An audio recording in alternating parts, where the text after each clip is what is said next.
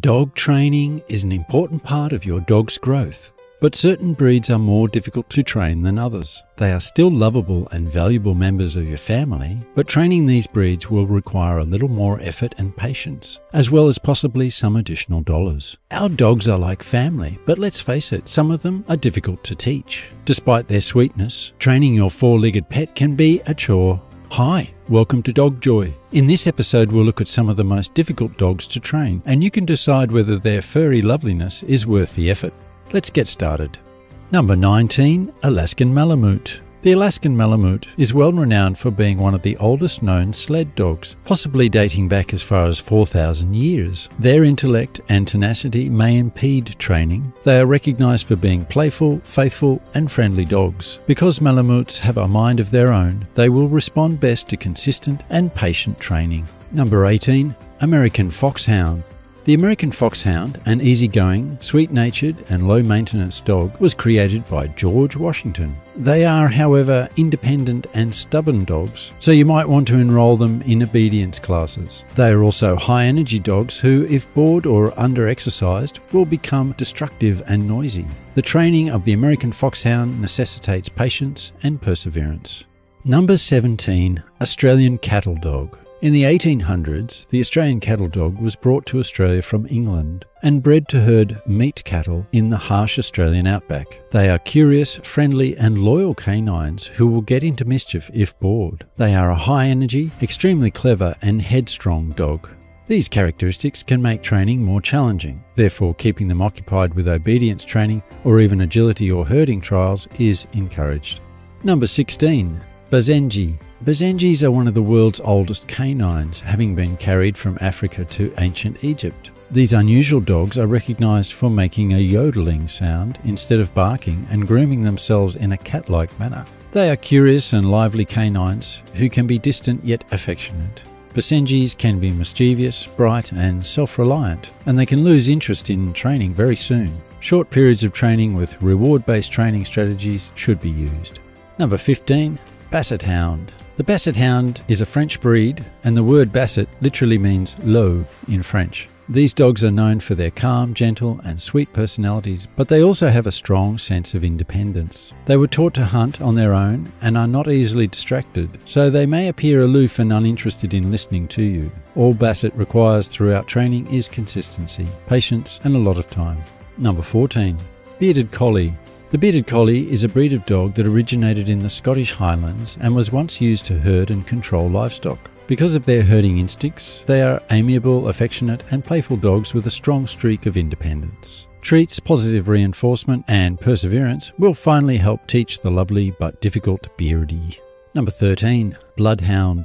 The bloodhound is thought to have originated in the 3rd century in the ancient Mediterranean. These hounds are curious, affable and self-reliant, but can also be quite stubborn. Because bloodhounds believe they are in charge, they should be trained with patience, love and a firm but soft touch. Start training as soon as possible and think about enrolling the bloodhound in an obedience class. Number 12. Borzoi. The Borzoi, often known as the Russian Wolfhound, was developed during the reign of the Romanovs, 1613 to 1917. These beautiful dogs are loyal, friendly and peaceful in nature, and their tenacity and intelligence make them difficult to train. Because the Borzoi were designed to hunt small animals, they should always be leashed when out, and training should be done with patience and persistence. Number 11. Briard. The Briard have been shepherds and guards in northern France since the 8th century. They are protective, confident, affectionate dogs who are intelligent and independent. Keep the training sessions engaging, enjoyable and upbeat, and the Briard will pick things up quickly and excel. Number 10. Chinese Shar-Pei. The Chinese Shar-Pei has been used as guardians, hunters and herders for 2,000 years in ancient China. These unusual-looking dogs are loyal, peaceful and affectionate, as well as intelligent and stubborn, as are most of the dogs on this list. Consider dog obedience classes if you want to start training your dog at an early age. A well-adjusted family pet is the result of consistent and caring training. Number 9. Chow Chow. The The Chow Chow, like the Shar Pei, is thought to have originated before China's Han dynasty and was used as companions, hunters and guard dogs. The Chow Chow is a quiet, aloof and devoted breed that is also intelligent and headstrong. If you stick to the traditional positive and patient training methods, you'll eventually be able to train the Chow Chow. Number 8. Dachshund. The Dachshund is a dog that originated in Germany some 600 years ago and was employed to dig badgers out of their caves. These long dogs are insatiably curious, sociable and courageous, and they are also extremely bright, independent and stubborn. Due to their highly sensitive natures, reward-based training that is solely based on positive encounters works best with this breed. Dachshunds are also prone to not always listening if they are distracted by something else, so make training sessions fun and engaging. Number 7. The Great Pyrenees. In the Pyrenees Mountains, the Great Pyrenees was bred as a herding and guard dog for flocks, located between Spain and France. This huge breed is gentle, patient and loyal, as well as intelligent and self-sufficient. Pyres are notoriously uninterested in training and often bored, so they may answer to your directions slowly. Early dog training sessions, especially with the Pyre, are crucial, as is a great deal of patience. Number 6. Kerry Blue Terrier. The Kerry Blue Terrier is an Irish breed that was raised to be farm dogs and used for a range of tasks. They are versatile, lively, very social, and their intelligence combined with a bit of stubbornness makes them difficult dogs to train. You'll have a lot happier partner if you keep them entertained with activities like herding, agility, and rally. Early dog training sessions, like with most dogs, will go a long way toward a well-mannered canine. Number 5. Couvage. During the Middle Ages, the couvage, pronounced couvage, was transported to Hungary and used as a livestock guardian. These loyal and fearless canines are bright and independent, yet they mature at a slower rate than most dogs. It takes a lot of time to train them, and they will not react to boring and repetitive training. The couvage will require dog persistent training and is not recommended for first-time dog owners. Number 4. Mastiff.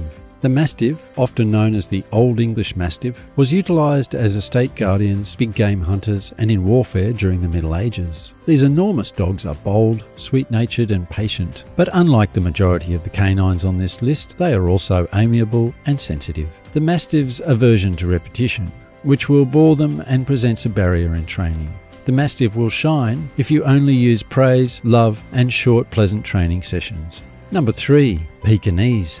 The Pekingese is a breed of dog that originated in ancient China as royal lapdogs for Chinese emperors. These little dogs are self-assured, friendly and loyal, but they are also bright and can be stubborn. They're thought to be a little opinionated, and their independence makes training them a little difficult. Positive training combined with a lot of patience and consistency, like with most of the dogs on this list, will result in a happy and charming companion. Number 2. Weimaraner.